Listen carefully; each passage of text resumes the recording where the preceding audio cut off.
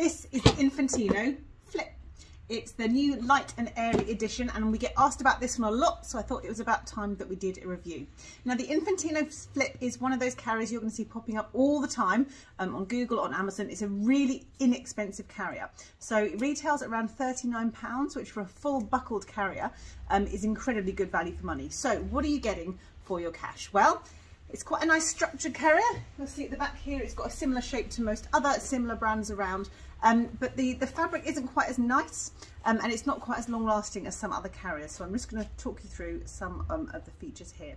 Now, this light and airy version, it's got much softer mesh fabric. So the Flip that most of you have, which is like a dark grey colour, it feels kind of scratchy, it's quite tough, it's not the most delightful thing to wear. This one is definitely an improvement. So you've got here a pretty sort of standard, quite a squishy waistband. You've got a kind of internal harness here, which is quite similar to something like the Baby Beyond Carrier one. The buckles here are pretty kind of clunky, inexpensive ones, but that's me picking holes in it. You've got an internal harness here for newborns. You can see it's quite nice for popping on first and then plonking a baby in and out.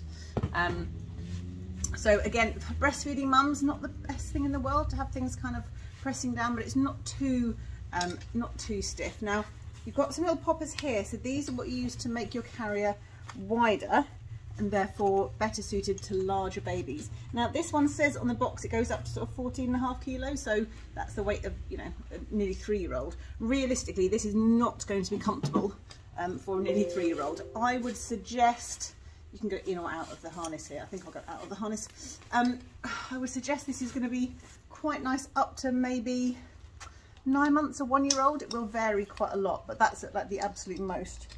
So you'll get a lot of carrying for your money, but don't expect it to last as long as it says on the box, as per most carriers. So you've got 4 buckles in here, so it does take a little while to get in. The arms are designed to pop out of the sides. And you can do outward facing and back carrying in here. Back carrying, you can probably use the same technique as most of our other videos for back carrying, sort of start on the front and scoot them around the back, but you'll want to try and avoid using that internal harness if you can. So I'm just going to show you the setup for outward facing. So this is an okay position once babies are around 4 months, up to maybe 10 months max. I quite like the little toggles here, which are used to adjust between the wider and the narrower settings. Lots of carriers will have Velcro and things, but the poppers are quite handy. And then for outward facing, as per things like the Ergobaby Omni 360 and the Tudor Explore, you want to narrow the settings so your baby isn't having their hips and their legs overstretched. Now, in terms of getting a really supportive ergonomic position in the outward facing mode, and this is sort of adequate, I'd say. It's not as good as the Omni, that's for sure. Turn around here.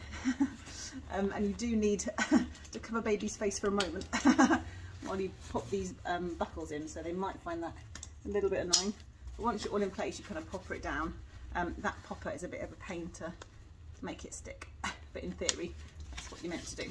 So here we go in outward facing mode. You'll need to kind of tuck your baby's pelvis upwards to make sure it's supportive enough. So yeah, overall, it's a really, really good value carrier. For under 40 quid, it's going to be hard to find anything to compare with this.